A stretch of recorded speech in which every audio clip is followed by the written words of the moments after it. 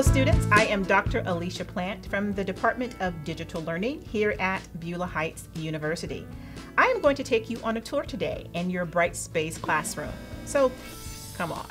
To get there, you have to type into your address bar brightspace.beulah.edu and it brings you here to your university homepage.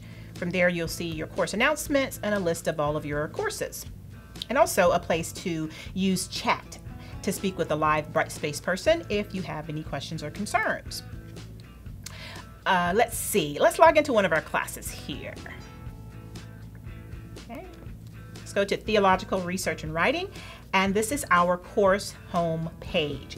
On the course home page, we see that we have the activity feed and announcement section. We also have university information that you should be aware of. There is a catalog that's connected to our main website, classroom guidelines, our library link, and something called the Center for Student Achievement, just for you. Let's click in there, see what we have. So here in the Student Center for Academic Achievement, we have Student Life, we have University Policy and Compliance, University Resources and Materials, and we also have a link to our new tutoring center, our virtual tutoring center, TutorMe.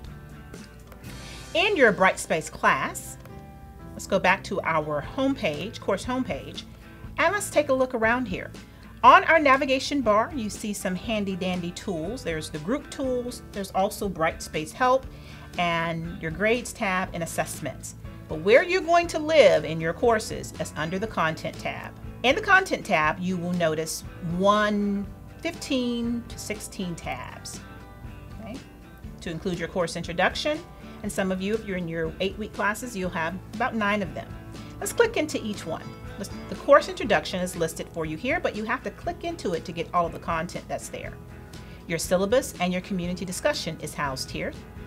Back under our content tab, we can also go to another week. Let's go to week 1. Every week, there are going to be listed for you weekly activities.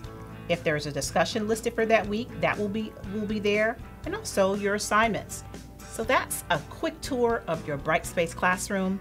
Be sure to get in there today and look around so you can get comfortable with navigating Brightspace. Bye now.